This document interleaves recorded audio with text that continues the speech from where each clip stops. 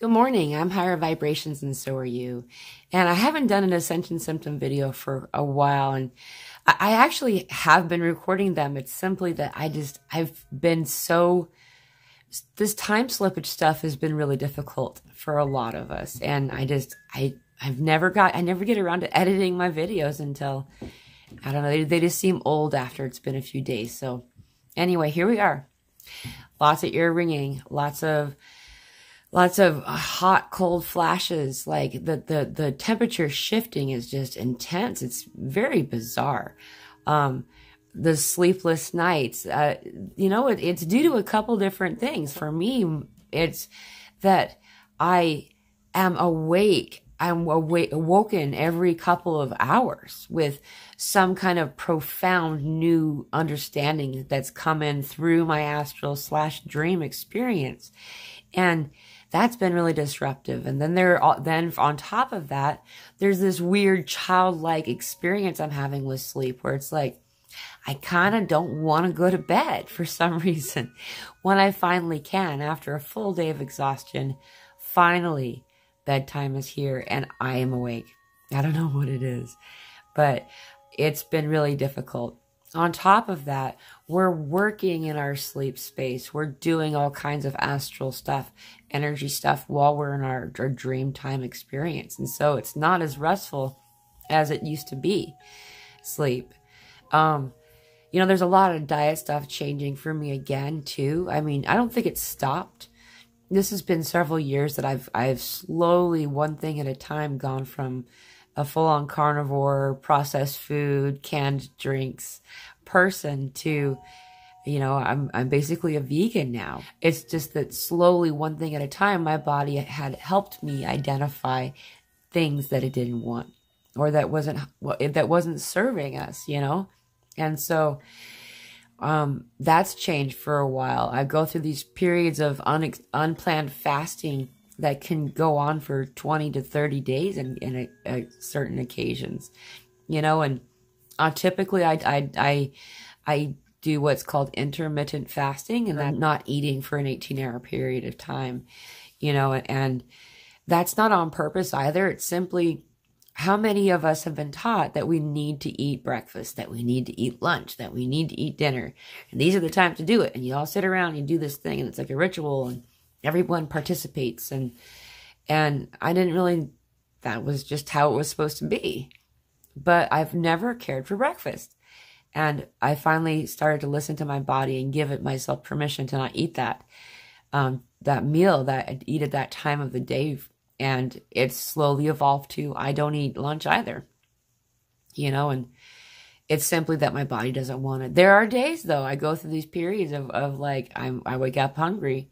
It's just not very, very often. And so if I'm not hungry, I'm not going to eat. Needing a lot of water. Joints are off the hook right now. The shoulders and neck and knee and hip and wrists and ankles. Everybody's got their specific joint area right now that we've been talking about on these Zoom meetings that we do every week, which, by the way, are typically every Sunday and Tuesday at 12 p.m. Pacific Standard Time. I always put up a short right before. At least I try to do about a day before. And then the link to that meeting is in the description as well as in the comments. I will put to this week's link here. Please feel free to join us. It's free and we don't record it or air it. But through those calls, I find a lot of validation, and the joint discomfort has been a thing for a lot of us. As we've been having these different chakra activations, it feels like that to me, that level of discomfort. It's not painful, it's uncomfortable. And it feels like at this point, it's almost like that there's an energy, like those are energy spots that are just kind of like, everything gets caught in the corner, right? Like when you're smudging your house and when you're doing any kind of energy clearing, it's always in the corners.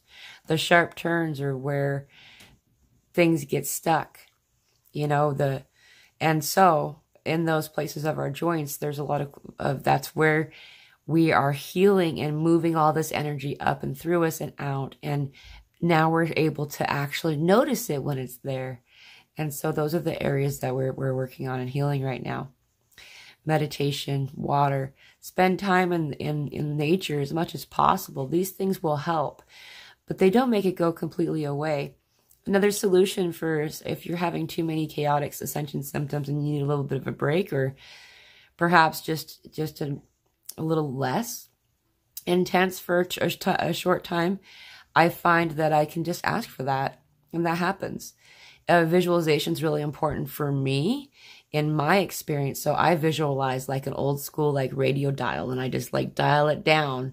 You know, let's say it's up to 100. I'm like, I think I'm going to go down to 42 for a while, you know, maybe 10, but I don't want to turn it off. I'm excited to be on this journey, and I'm so honored to be part of this with all of you.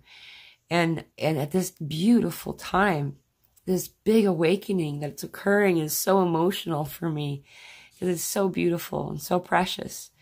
And so in the meantime, we're going to be working on some struggles, you know. I mean, like the dizziness is back, but it's like a swirliness, like your feet aren't quite touching the ground. This swirly energy of it, just like we're trying to find our bearings or something.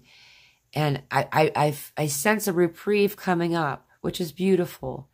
It's like you're taking a recess. You know, we've had like 5 of them over the past couple of years now, and this is one coming, and I feel it. You know, so you will get time to rest. Please do when this comes. It should be within like a few days, I suspect.